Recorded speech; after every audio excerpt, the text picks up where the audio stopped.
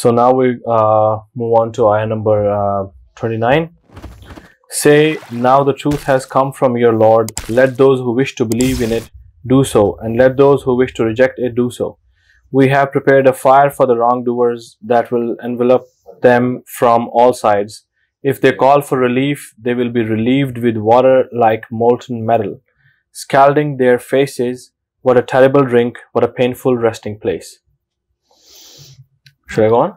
Stop here? No, I think this ayah reminds me of a totally different perspective. I just keep imagining because of the enormity of this Dajjal. The real question that we better understand is that, is there a one way of looking at Dajjal? No, there isn't. It's not it's not that impossible that Dajjal will be the, I'm just giving you a perspective here, that Dajjal would be the biggest alim of Quran, and he will be actually calling people to the Quran. And he will actually have a very firm grip of not just the Quran, but the message of the Quran as well. And he will be deceiving people, specifically Muslims, from the Quran. And this is something which we never think about, not especially not as Muslims. We just think he's going to be talking about the Torah or the Injil or that too, in a twisted way. But why are we so closed on the fact that this Dajjal will be in the name of Quran? Why is that such a hard thing to swallow, when we know that Muslims are going to be running towards him, and there is a certain movement towards a unified religion already going on in the name of humanitarianism and so on, and in the name of love and compassion, and you know, they take it out from all of those books, not out as in they omit it, they bring forth the concept of love from the monotheistic books, and calling God as the God of mercy and God of love and care and compassion. And this could be a very good handle for to call to the hearts of all of the people in the world. I mean, there is not even a single hadith about a grand scheme of the Dajjal oppressing the human beings. He will be oppressing some certain people who will be the believers who are going against him. But in a general perspective, the Dajjal is not a tyrant. If anything, he is a giver of wealth. He is he's providing sustenance. He's making it rain, and he's making crops grow, so on and so forth. This is a philanthropist for in a certain way of psychology. This man is a helper. Yeah. This man is an apparently a merciful man. Only a merciful man is going to do all of that. Make it, you know, barren land grow crops. I mean, you have to understand, this is a little too out there. It's too visible. We just don't want to look at it. Otherwise, everything is pointing towards that psychology of the human being at that time. And that psychology has to be looked into, of the regular believers of Ad-Dajjal. Those believers, I mean, it's too far-fetched to believe that the majority of the planet is running towards a tyrant. It has never happened. Yeah. Why would that all of a sudden change the psychology of the human beings? And if it did, then this is not the message for him. The Quran is the message for the regular human being. So that means the psychology of the human being is never going to change, because the Quran is actually addressing that psychology. Yeah. So why are we actually assuming that Dajjal is going to go against the psychology of the human being? So if he has to be the greatest Dajjal ever, then it should be really factored into account that Dajjal is going to use the Quran. Literally. And there are already like many versions of the Quran people have presented where they have taken out certain surahs and certain chapters. Well, then they say that like now this is better, you know. Even if they don't omit it, they actually subside those ayahs. Yeah. Even current ulamas are saying that certain ayahs were just for the Prophet ﷺ. Yeah. Certain ayahs were for the certain time. Yeah. And so on. Without naming anybody, it's a general demand of the current human psychology, that the Quran does not fit the current norms of the way we want things. And this is a very big door that we're trying to open here. Instead of us tuning our psychology towards the Quran, we want the Quran to change its psychology towards us. And this is something which could very well be the handle of Dajjal to utilize this. I'm not saying it is, because if I can think about it, Dajjal is going to supersede that thought process as well. But that's our job as Muslims, to actually try and put as many options on the table. And that's our duty. I mean, I know I won't be able to pinpoint the exact mechanism of how Dajjal is going to be, otherwise it's not a Dajjal. However, us unveiling all of those algorithms that lead towards a certain thought process is going to delay the Dajjal's coming.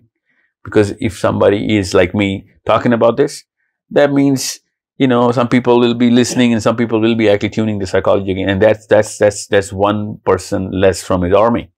Yeah. So, again, not going into the philosophy of this, but this is something which is a little too obvious for any sensible man to think that why is Dajjal not addressing 3 billion people's book? And by that time, maybe 5 billion. The Muslims, I'm talking about the Quran here. And this is why, and again, even the Bible, the whole book is filled with the documentation of Antichrist. So this is not at all, I mean, this should be on the table all the time, that Dajjal is reciting the ayahs of Quran and actually telling them, because, whenever I read this ayah, I'm thinking, is this something which Dajjal is going to be saying, that this is that murky oil? Do you want to drink from this, even though I'm giving you the water from Kausar, or even better, the real water of Jannah? And this is what the Prophet himself said, that his hell will be carrying 2 rivers. One is the river of fire, and one is the river of water, sweet. Heaven of his hand will be the hell, and his hell will be heaven. So the very concept of him trying to persuade the Muslims to the Quran should be in a part of our arsenal, a psychological arsenal, that yes, I expect this, and I have to be really close to the actual people who are the scholars of the Quran, who actually are preparing for a certain system of dawah, so that this sort of event gets as delayed as possible, or whatever we can do. Because one man just opening the Quran and just trying to get his meaning out of it requires any kind of a scholar to just do whatever he can with them. So understand where I'm coming from. I want this factor to be included in our preparation. That if I read the ayah, and if the Dajjal is actually trying to convince me, and I'm holding the Quran, why would he not have the power to understand the Quran as much as he wants to? Or maybe he understands it, but he's just making me deviate from it through the very ayahs. Yeah. Because if I have to talk to a Christian to try and understand how he wants, or how he can be, brought to the right message, I need to understand his book. I can't just give a Quran to a Christian and say, hey, this is how you should look at the message. Yeah. I need to give him through his own book of why. His own book. Yeah. To convince him. Yeah. So why wouldn't Dajjal be doing that? Yeah. Why will Dajjal be so blatantly against the Quran and still have all the people, going towards his message? Yeah, and I remember, like, even nowadays we have a few people, I'm not going to name them, but they're like getting really famous, and their followership is like getting bigger and bigger, who are translating Quran directly from the dictionary, altogether rejecting all the hadith. And then they say that the book is revealed to us, for human beings, so we are to interpret it. And if you listen to their interpretation, it's completely different than how the Muslim Ummah or our scholars understand. So he he changes who the Bani Israel really are. He even changes the meaning of who the people are, those that are rewarded by Allah, and those that got the punishment from Allah. He changes the meanings. He even changes the meaning of the Kaaba or its placement on the earth and everything. And he's got a big, massive followership now. So if you listen to his Quran, so he's the same Quran, and he's like well versed. He has a very firm grip on complete Quran from his memory. And if you listen to his Quran, it's completely a different thing. So if another man more intelligent than him will come, of course, they can put whatever meaning they want to. Yeah, I mean, it has to be part of his trick. It has to be. And otherwise it's not possible. See, when the Prophet said that in his dream that he's mirroring Isa alayhi salam, and of course Isa alayhi salam is going to be narrating the Quran to us. Yeah. So why wouldn't Dajjal be narrating the Quran to us? If the Prophet says your Lord is now one-eyed, that means he's actually going to claim to be the Lord. Yeah. And no Muslim can actually believe a Lord without the Quran. Probably he's going to be the first one to say that your Lord is not the one-eyed. Maybe yeah, he's going to start with that. Whatever we know is something which he's going to utilize, not something which we already counter. Yeah. Whatever we actually agree upon is something which he's going to start. This is his first step. Okay. So indeed, those who have believed and done righteous deeds, indeed, we will not allow to be lost the reward of any who did well in deeds. Yeah. So this is his claim against Allah's claim here. Literally the same claim. See, because this is the same argument anyone who's going to be claiming God is going to say. Wow. Yeah. You know what I'm saying? Because I remember this minister of Balochistan, that lady. And we better narrate this. She said that my father and my grandfather and my uncle, my father's brothers, all were alim of Quran and the top ulama at that time. But at that time there was a plague in Balochistan. And I mean, she's still alive right now, this minister. I think Zubaida or someone, I don't remember her name. And she said that, and they were told to be quarantined. And then the Qadianis came in and they said, if you convert to Qadianism, there's not going to be a plague that's going to hurt you, because that's something which we can actually prove to you. And she said all 4 of them converted to Qadianism, and all 4 of them died from that plague, in that very plague. Wow. See, now when I heard this, I'm like, okay, hold on. Where is this promise coming from? And how come people believe in the promise? Because people want to believe in some promise. Some promise, some hope, yeah. So if there is hopelessness, anybody who's going to be giving him hope, and this is the ayah, which is ayah number 30. Yeah. Which say, indeed, those who have believed and done righteous deeds, indeed, we will not allow to be those deeds to be lost. Yeah. So this is something which is hope. Yeah. This is exactly what the previous ayah is saying as well. So first, the hadith says the land will go barren. There will be no rains. Famine and will prevail on the planet. People will be helpless. This corona has actually shaken up most of the world. Yeah. Imagine if there's no, agriculture.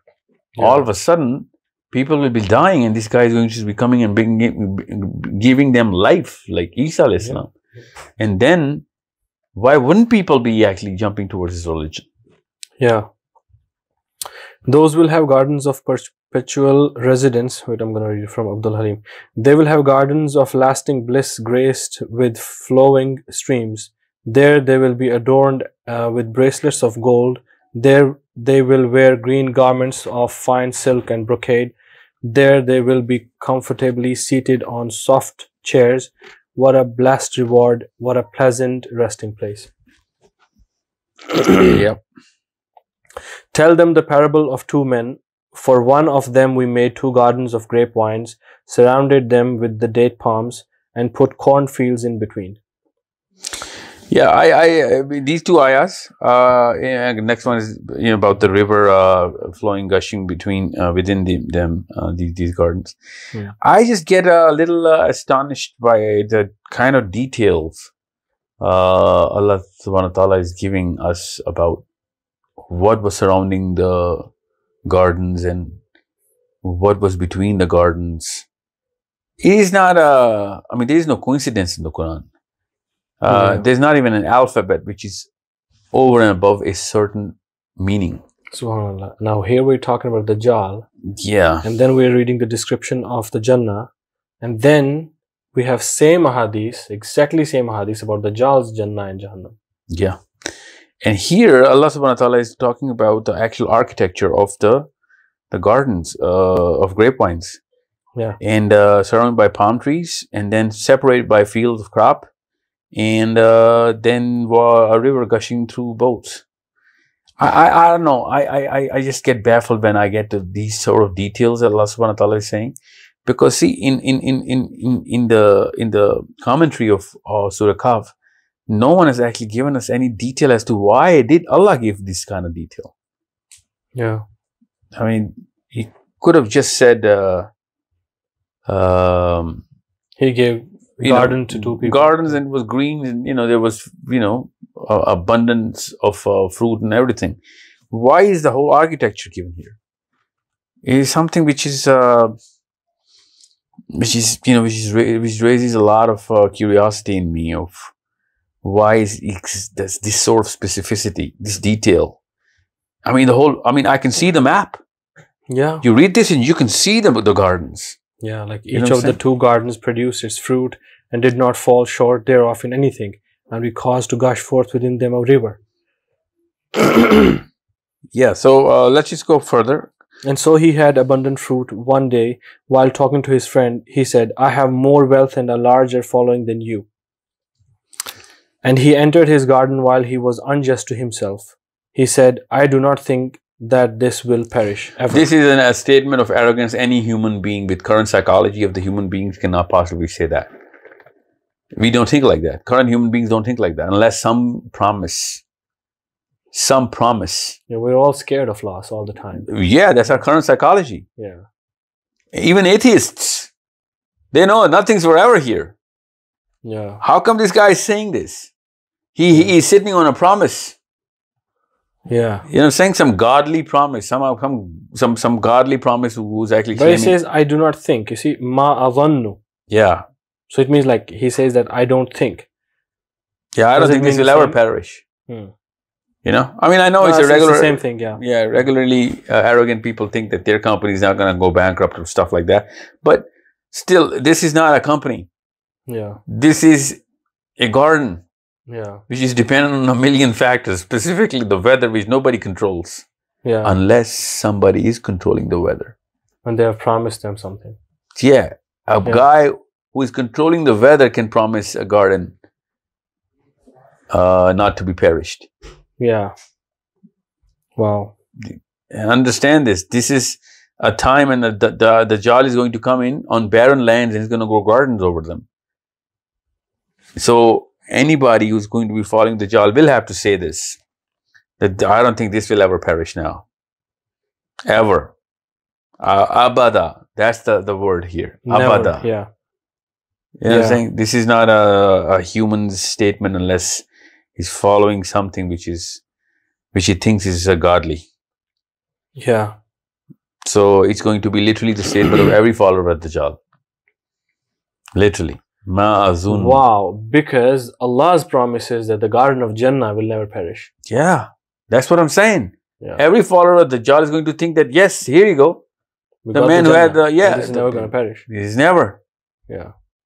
Because it rose from a dead, barren land. Because he controls the clouds, he controls the rains, he controls everything.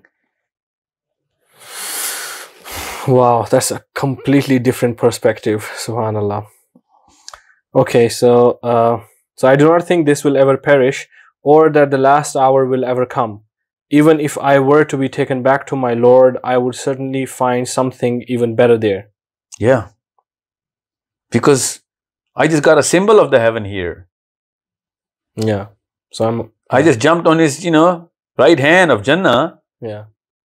And I'm going to go find even a better return. Any follower of the Dajjal is going to have these two statements back to back. Wow. Okay. His companion retorted, Have you no faith in him who created you from dust, from a small drop of fluid, then shaped you into a man? But as for me, he is Allah, my Lord, and I do not associate with my Lord anyone.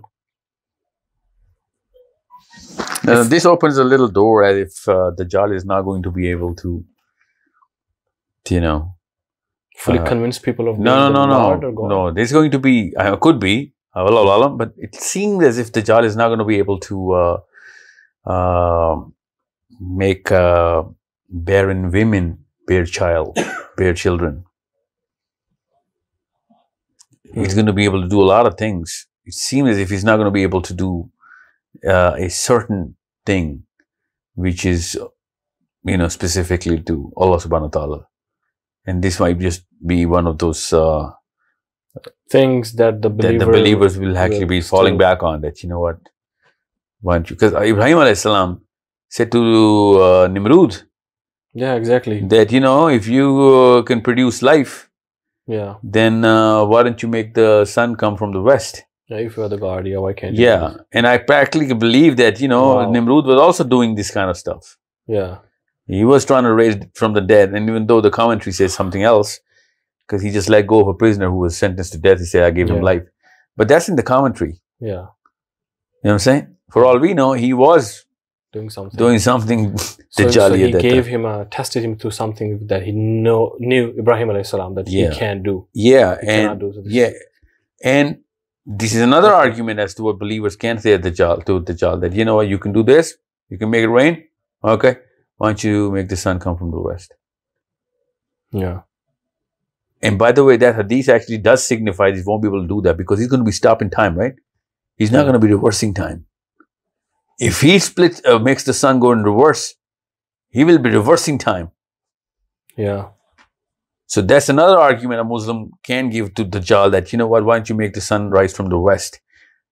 No, it does not necessarily reverse the time. It will only reverse the cycle of the day. Sun is rising from the west end. Yeah, but we have a certain lock on his time. His first day is going to be for a year, right? Yeah, but what I'm saying is, through the Quran, we can see of whoever has claimed to be God, or whatever God's arguments were, you know what I'm saying? Or maybe he can reverse it, maybe he can, and he's going to use that as an argument. See, Ibrahim said that Nimrod cannot do that. Look at me doing this, that's why I'm your Lord. You know what I'm saying? So I'm just saying, the Quran itself has so many ways the Quran is speaking to us as to how we should be able to deal with this sort of situations. Okay, if only when you entered your garden you had said, this is God's will. There is no power not given by God. Although you see I have less wealth and offspring than you. Which ayah are you reading? Ayah number 39. Yeah. And my Lord may well give me something better than your garden and send thunderbolts on your garden from the sky, so that it becomes a heap of barren dust. Yeah. Or its water may Since sink. It's an argument of a believer, so we're not going in detail. Yeah. Just a reminder for our friends watching this series, alhamdulillah, is that this is not the tafsir of the Quran. The tafsir of the Quran you could find, there are lots of tafsirs written. This is a psychological perspective of us, the Muslims in the time of Dajjal, through the Quran, inshallah. Okay, so, or its water may sink so deep into the ground that you will never be able to reach it again. And his fruits were encompassed by ruin, so he began to turn his hands about in dismay over what he had spent on it, while it had collapsed upon its trellises, and said, oh, I wish I had not associated with my Lord anyone. And there was for him no company to aid him other than Allah, nor could he defend himself. Since, of course, this is something which the man has learned a lesson, so it doesn't really hold any context to our session. So that's why we're just going through it, because inshallah. This is so ayah number 44. In that situation, the only protection is that of God, the true God. He gives the best rewards and the best outcome. And Here it ends, and I guess a new story starts. No. It's ayah number 45 now. And present to them the example of the life of this world is being like a rain which we send down from the sky, and the vegetation of the earth mingles with it, and then it becomes dry remnants, scattered by the winds, and Allah is ever over all things perfect in ability. Wealth and children are but adornment of the worldly life, but the enduring good deeds are better to your Lord for reward and better for one's hope. One day we shall make the mountains move, and you will see the earth as an open plain. We shall gather all people together, leaving no one. Sahil, I would like your perspective on this moving of mountains, because I remember in one of our discussions, you did mention some of a different mechanism of why the mountains will move on a certain day. On the Day of Judgment? Yeah. Like the scientific phenomena. Like one most common one is that there will be no pull of gravity. But then if there is no force of gravity, then even human beings will be flying. Yeah. But we will on that day, we'll be running. We'll be on the ground. But it's the mountains which will be floating like the moths or the wool, as it's mentioned in the Quran somewhere else. I remember you did say something in some other session. Do you remember? Yeah, but that's going to we can talk about that. But that's off the topic. Yeah, that's going to take us real off topic. But the real perspective is that the kind of wording Allah Subhanahu wa Taala is used in Surah Al-Kahf, and whenever Allah Subhanahu wa Taala describes the very day of the biggest catastrophe, we'll have to pick out all of those words and see. And reverse engineer it to see how we can actually create a picture of this and what actually would be going on. But the fact is that by that time it's going to be too late to do anything about anything. So let's just not put that into this session. Yeah. Okay. And they will be presented before your Lord in rows, and he will say, "You have certainly come to us just as we created you the first time, but you claimed that we would never make for you an appointment.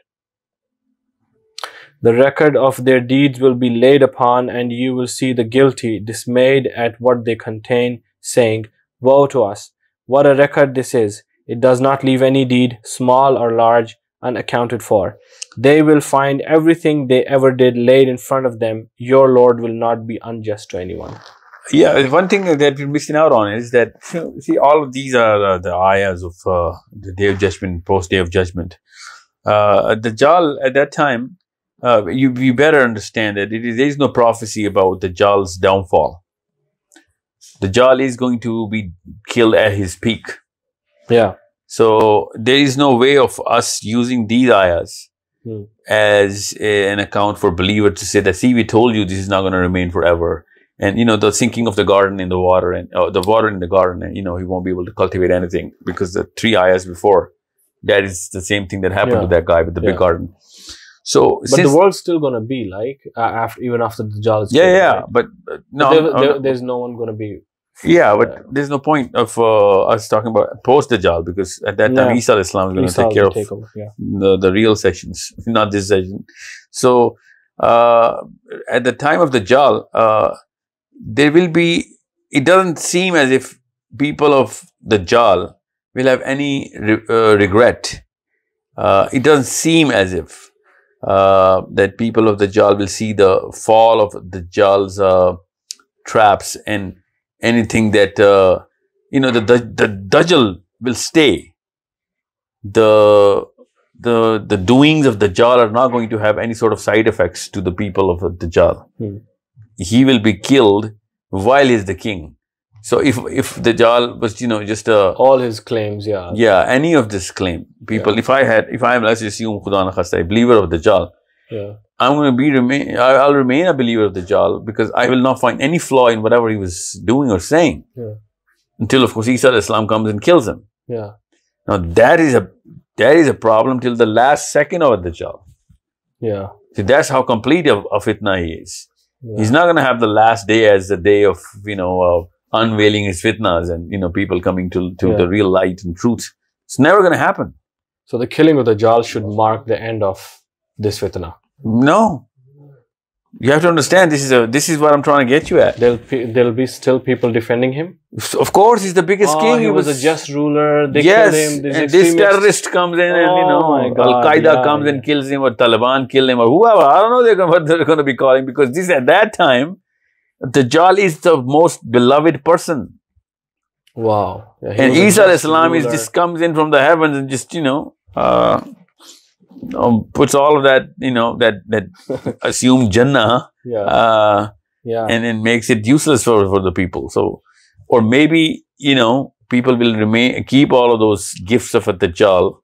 As souvenirs. No, as gardens and whatever. And will come to light of Isa al-Islam. Yeah. And Isa al-Islam is going to make them utilize all of those things that Dajjal gave. Could be, I don't know, but this is that's not the point. The point is, till the last second, Dajjal is going to be at Dajjal. And it could be one of the biggest problems after Dajjal is gone, because most of the world is following him blindly. They're benefiting from whatever he gave them. Yeah. And all of a sudden, this one guy comes in with 30,000 people, and then he comes in with his own mentor calling Jesus. Yeah. And then he says, I'm the real Jesus. Yeah. And all of a sudden, our king is dead. You know what I'm saying? Yeah. Even now, we know that there are many tyrant rulers in this dunya. And there are so many people who are fighting them or against them. But at the same time, there always is. We have so much bigger population venerating them. And even if they are put into jails or exiled, even Nazis were die-hard lovers of Hitler. Yeah. Nazis were proud of being Nazis. They were not like, two-faced hypocrites. They were fully in the movement. Yeah. So it's something we better understand, that the biggest fight will be right after Dajjal is dead. This fitna is going to carry its fruits way more than the time of Dajjal. Okay. Now moving on to ayah number 50. And mention when we said to angels, prostrate to Adam, and they prostrated except for Iblis. He was of the jinn and departed from the command of his Lord. Then will you take him and his descendants as allies other than me, while they are your enemies? Wretched it is for the wrongdoers as an exchange. Okay, I just want to make a point here, because a lot of Muslims believe that Iblis was an angel who turned into Iblis. Yeah, but here it mentions very clearly that he was among the jinn. Okay. Yeah, but see, now this ayah has another key here. This ayah all of a sudden appears as a story of Adam alayhi salam. Adam alayhi salam and Iblis. This story is coming without any context of the whole so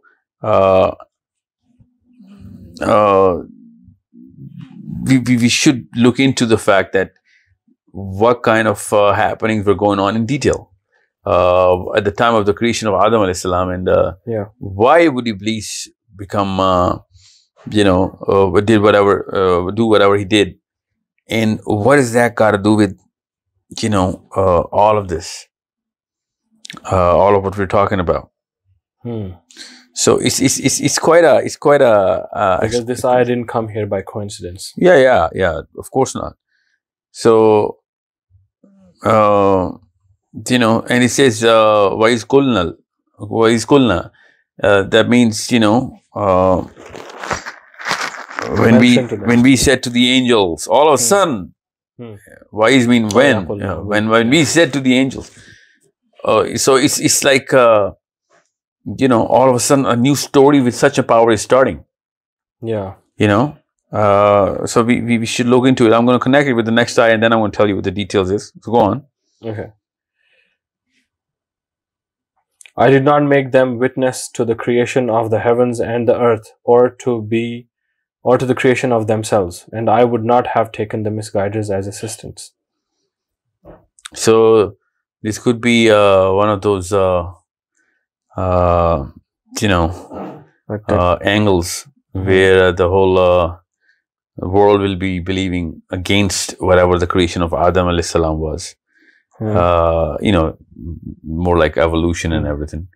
more like you know, a new approach towards where the human beings came from, and a totally different spin on who created, you know, how the human beings actually were created, and so on. You know what I'm saying? So Allah is saying, like, about the Iblis and his followers, that I did not make them witness to the creation of the heavens and the earth, or to the creation of themselves, and I would not have taken the misguided as assistants. Yeah, that's what I'm saying. Yeah. And warn of the day when he will say, call my partners, whom you claimed, and they will invoke them, but they will not respond to them, and we will put between them a valley of destruction. Yeah, before we go to this, let me just give you a little detail of what I'm talking about in the last two ayahs. See, if somebody claims that, you know, this is how the process started, don't worry, I was there. You know what I'm saying? I did that. Or I'm the viceroy of Allah. Or I'm the first creation of Allah.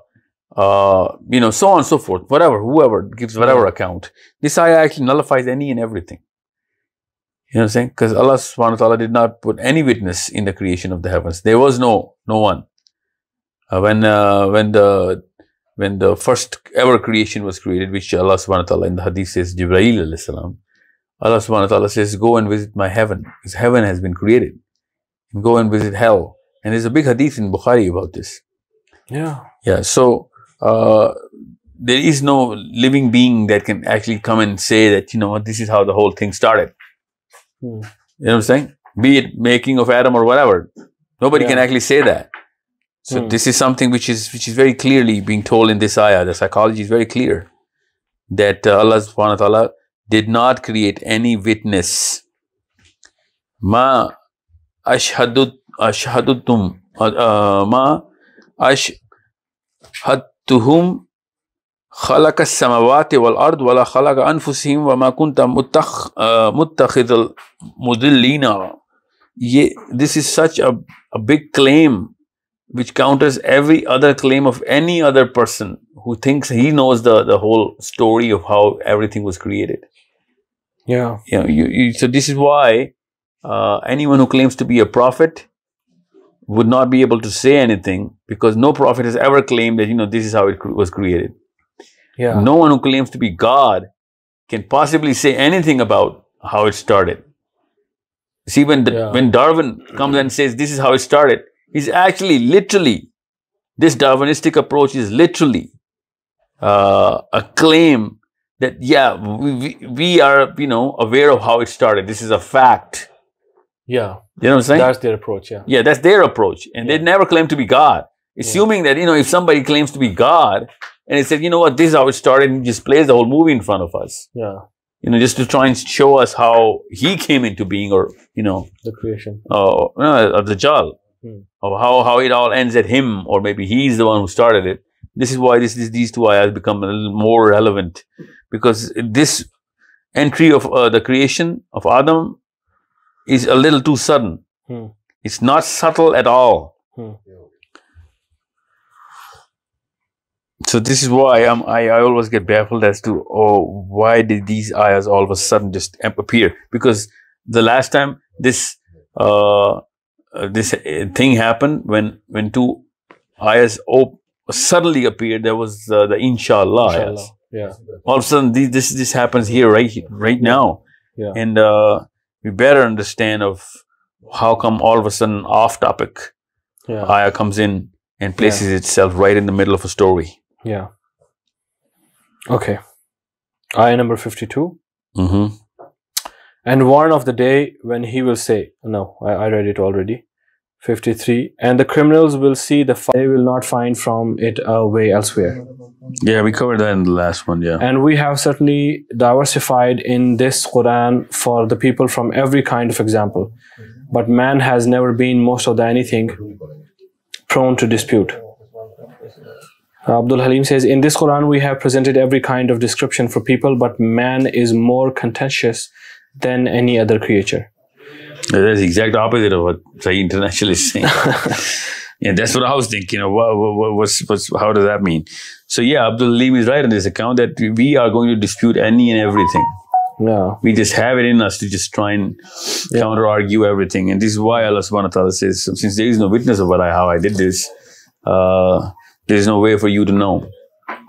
There is nobody who is going to know anything about the creation unless, of course, Allah tells him himself. Now that guidance has come to them, what stops these people believing in asking forgiveness from their Lord before the fate of earlier peoples annihilates them or their torment confronts them? Which ayah are you reading? I did 55. Yeah, see, this is the difference of translations. Not even a word of this. Okay, you have Abdul Halim open? No, I have a totally different... Okay, I'll move to the ayah number 56 now. No, let me just see what... Arabic? Yeah, go on, that's next ayah. 56? Yeah. Okay, Abdul Halim. We only send messengers to bring good news and to deliver warning, yet the disbelievers seek to refute the truth with false arguments and make fun of my messages and warnings. Yeah, so it's an attribute of every messenger. They do not claim any responsibility of any hidayah of anybody. They're just Bashiram or the Nazirans. Yeah. Who could be more wrong than the person who is reminded of his Lord's messages and turns his back on them, ignoring what his hands are storing up for him in the hereafter? We have put covers over their hearts so they cannot understand the Quran, and we put heaviness in their ears. Although you call them to guidance, Prophet, they will never accept it. So, every time we hear about the seal of Allah subhanahu wa ta'ala upon the hearts, it just, makes me wonder as to what's going to happen to the loved ones of the believers, because that'll be a black and white differential between people who believe in the Dajjal and don't believe in the Dajjal. Both of those parties will be actually claiming to be on the right path. Yeah. So much so that believers might just come into some doubt, but those people are never going to come into any doubt because they will have a guy performing miracles right in front of them. I think that's what even now the case is the same with us. Like, it's Muslims who are always in doubt. This is right or this is wrong. But the other side, they are very sure, very confidently going on with their aims. Yeah. Okay. And we were still even arguing what to do. What should we do? Some say do this, as a Muslim do that. Well, at least they're trying. I'm talking about people who are totally convinced that, there is no such thing as Quran or Hadith or, those are the people which Allah is saying we have placed over their hearts a covering. Yeah, and your Lord is the forgiving, full of mercy. If He were to impose blame upon them for what they earned, He would have hastened for them the punishment. Rather, for them is an appointment from which they will never find an escape. That is ayah number 58. 59 now. Just like the former communities we destroyed for doing wrong, we set an appointed time for their destruction. Moses said to his servant, I will not rest until I reach the place where the two seas meet, even if it takes me years. I think the story of Musa and Khidr starts from here. Yeah, that's a very certain story. Yeah, let's just stick to the last ayah. In those cities. Yeah. وَتِلْكَ الْقُرَىٰ. This is something. وَتِلْكَ الْقُرَىٰ أَهْلَكْنَاهُمْ لَمَّا ظَلَمُوا وَجَعَلْنَا لِمَهْلِكِهِمْ مَوْعِدًا. Yeah, لِمَهْلِكِهِمْ. لِمَهْلِكِهِمْ مَوْعِدًا means an appointed time the cities will be destroyed. Destruction here. No matter what. So, we are going to start the story of Musa right after this. And we're not going to, actually we'll do it in the next session, of course. But the lesson for today's session is very clear that there are certain ways of us looking at the Dajjal. And the primary way is so black and white that I'm afraid that Dajjal is going to gray the hell out of everything And we think we're going to be actually thinking he's going to use blacks and whites, and that, do not read the Quran. Quran is not the book of God. I come up with a new book, or, I've reincarnated or restructured the whole message from all 3 books. That's not how it's going to work. He will be using all of those books separately for all of those followers of those very books. And this is why we need to really understand of how we should know what is the seal of those hearts, and also what kind of avenues the deception is going to come from in terms of our understanding of the philosophy. The story of Adam keeps haunting me, this ayah, when I think about at that time of what kind of knowledge, what kind of arrogance would people have about, of their belief as to how this whole source of creation and the end of the creation, and the hell and heaven concept will be polluted altogether.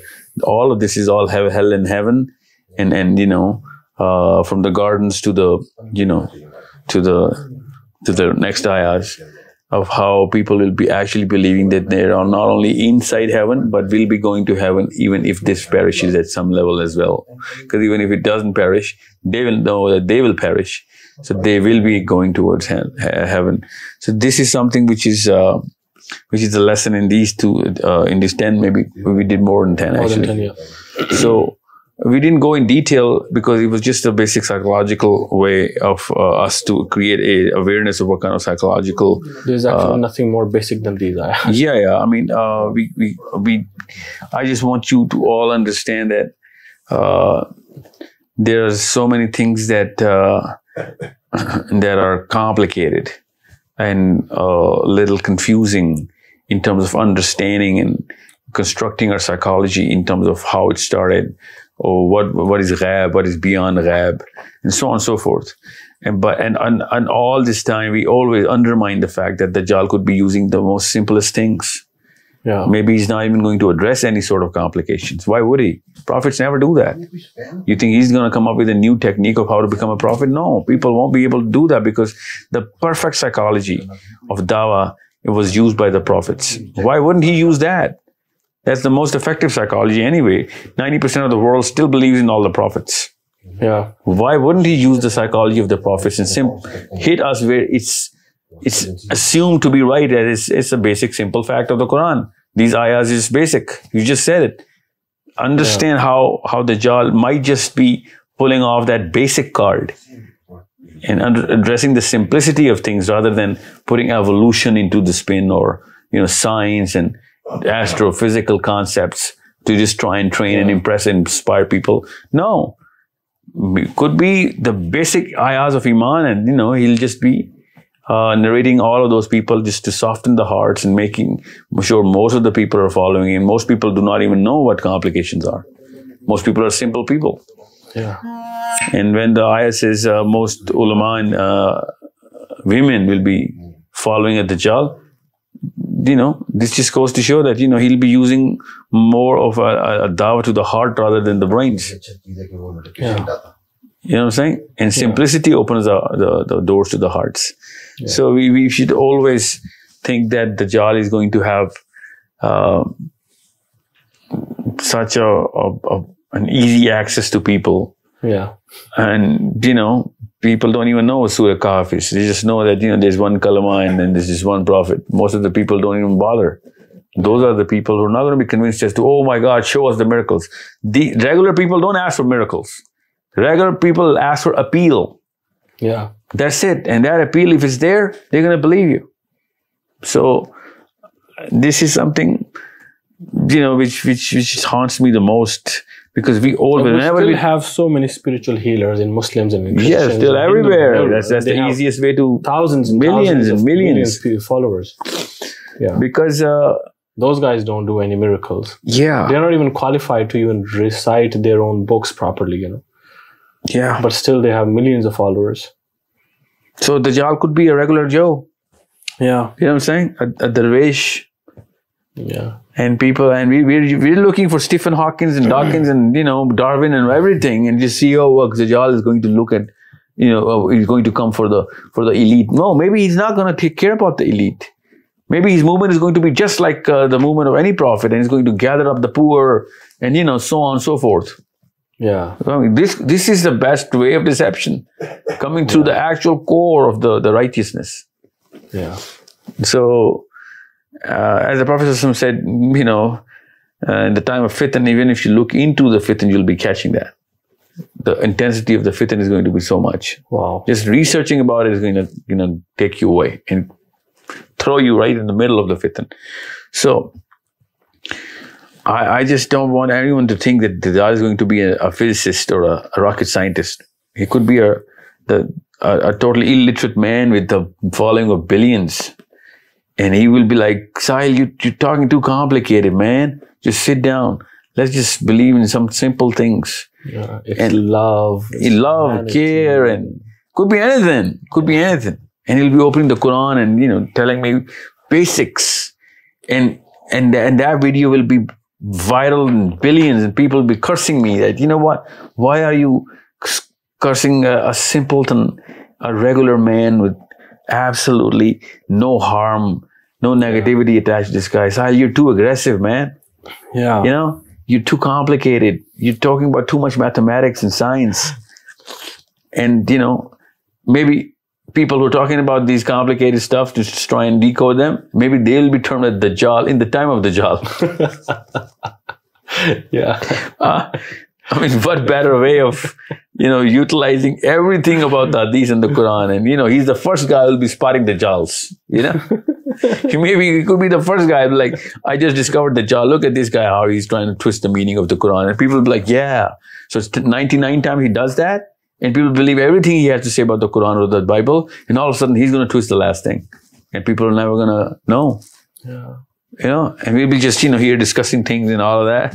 And, just like we call I see a lot of videos about a lot of people that this alim is Illuminati and this guy is Freemason. So, all of the believers will be tagged like that. And this guy will be simplifying. This guy is in the payroll of Saudi. Yeah, so on, Could be. So, and by the time we realize, it'll be too late. Yeah. This is how regular people think. Jazakallah khair, Sahil, inshallah. Inshallah, the next session is the most important session. Yeah. Because the Musa story actually uncovers so much that I have a strong notion that the next story gives us the door from where he's going to come in and out. This is how important this next set of ayahs is, because Allah subhanahu wa ta'ala in this next session, in the next verses, literally describe the doorway towards two dimensions. Yeah. And wow. This is amazing things are coming, inshallah. Yeah, inshallah. I will see you inshallah in the next episode. Inshallah.